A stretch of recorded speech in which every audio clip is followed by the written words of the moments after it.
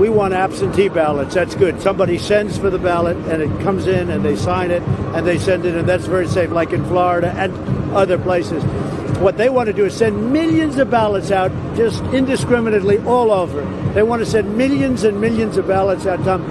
And you can't do that. You can't do that. If you look at New York, New Jersey, Virginia, and many other places, they don't even know what the vote is. They have no idea what's going on. It's a total catastrophe.